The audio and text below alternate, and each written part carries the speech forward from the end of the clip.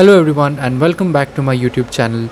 This video is about creating a H-bridge circuit which converts high voltage DC to modified square wave AC using my TL494 modified square wave control card. So without any further ado, let's get started in this video. Over here you can see that I have drawn the circuit of the entire H-bridge on the very popular Easy EDA software. The main component of this H-bridge is the bootstrap capacitance and the bootstrap circuit, which is responsible for driving both the high side MOSFETs. As you know that we need a stable voltage between the gate and the source to drive the MOSFET properly. In our case it is the IRF840, and opening the datasheet we can see that it is a high voltage MOSFET which is capable of handling voltages of about 500 volts between its drain to source, which is ideal for our application. One more transistor which is used in the bootstrap network is the MPSA42. This is a general purpose NPN transistor, also with a higher collector emitter voltage of about 300 volts. Both the voltage ratings of the transistor and the MOSFET is essential for the smooth working of this circuit. Let us now have a brief understanding of how the bootstrap circuit works in driving the high side MOSFET. Over here you can see that we have the two control signals out1 and out2, which are the modified square wave control signals coming from my TL494 card. When the out signal is high, the transistor is turned on, which in turn pulls the gate of the MOSFET to ground. Thus, in this case the high side MOSFET is off and the complementary low side MOSFET is on, since it is directly being controlled by the out1 signal.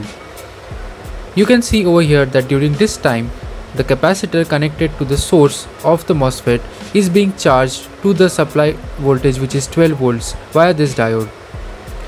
Now let us look at the second cycle when the out1 is low.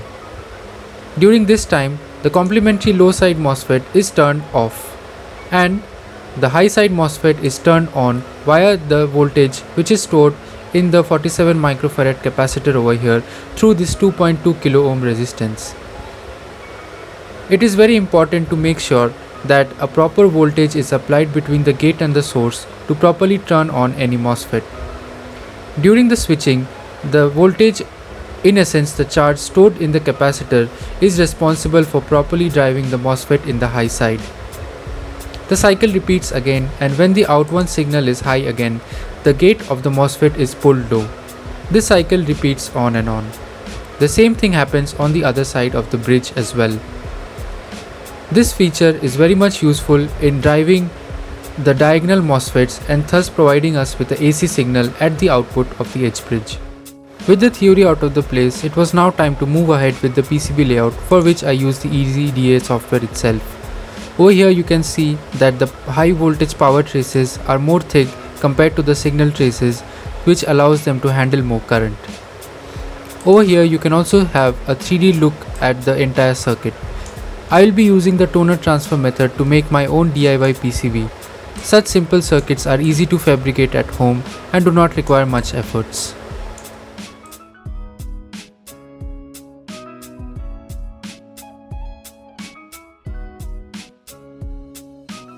This is what the entire circuit looks like after soldering all the components on my DIY PCB. If you need a tutorial on making PCBs, do let me know.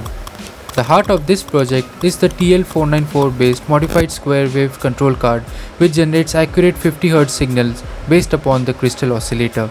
The details of this project will be in the description and the I button above. Well, it is now time to connect the control card with our high voltage H-bridge circuit.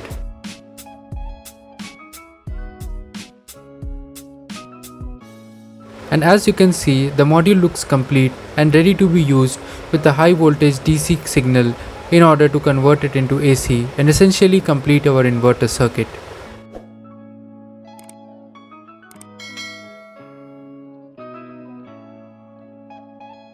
Before plugging in the high voltage DC, it is very important to check the gate voltage and the gate signals of all the 4 MOSFETs of the H-bridge. It is very essential to make sure that all the 4 MOSFETs receive the gate signal, which is ideal for them to turn on. For our case, the signal should be about 10 volts. Now coming to the high voltage generation, This is a DC to DC converter which converts the 12 volt from the battery to about 300 volts DC at the output. The voltage at the output can be easily controlled using a feedback potentiometer. The details of this DC to DC converter will also be in the video description and the I button above. I would highly recommend you to check this out.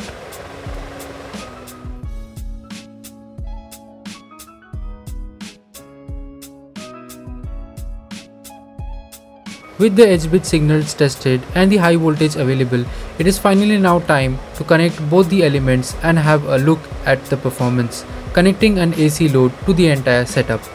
Over here you can see that I have used a small table fan as my load and a step down transformer to visualize the output waveform using my mini oscilloscope. With the power now coming from the battery, we can see that the fan jumps to life and is working perfectly fine with our setup. Over here you can also see that the modified square wave waveforms are perfectly fine as visualized from the step down transformer on the oscilloscope. You can also observe the frequency to be exactly 50 Hz. The dead time can easily be controlled using the TL494 modified square wave card through the potentiometer.